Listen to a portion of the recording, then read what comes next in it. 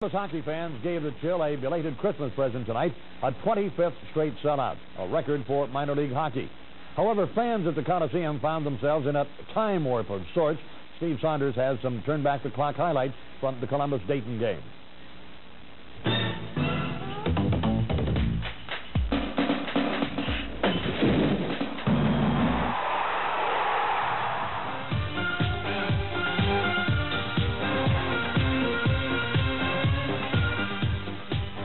What's soon to become a New Year's Eve tradition for the Chill, they've turned back the clock to 1977 to dance the night away. The Chill had the hot stuff early on. The Smurf, Jason Christie, puts away the loose puck. The Chill go up 1-0. Midway through the first period, Kurt Simantel gives Columbus a 2-goal advantage with the wraparound. Then just 3 minutes later, Steve Strunk with his own blast from the pass, past Bomber goalie Jeff Stolt. It's 3-0 and things are looking good. In the second period, Rob Schreiner nails the first of his 3 goals on the night for his second hat trick of the season. The Chill put on their party hats and boogie into the new year with a 7-3 win. Steve Saunders, News 4 Sports.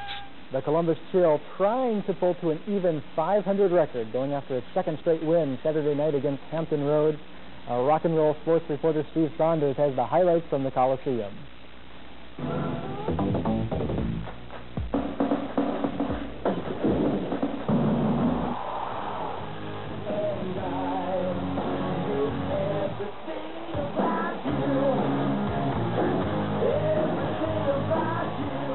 The Columbus Chill trying to defend their one-game winning streak tonight against the two-time defending champs, Hampton Roads.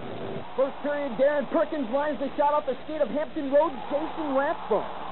Less than a minute later, Sean Kane blasts it from just inside the blue line. It's 2-1. Still in the first, Sean Kane shoots. Off the deflection, it's Steve Strunk for his 21st goal of the season. Sean Kane with yet another assist. This time, Don Granato deflects it in for a 4-1 lead. The Chill go on to pave Hampton Roads 7-4. Steve Saunders, News 4 Sports. Jim here has been so excited that he could finally use his backyard ice rink this year. And he invited the WNCI Morning Zoo and the Columbus Chill to his homemade rink. So this is what we're going to do. Sean, you're going to lay down the puck.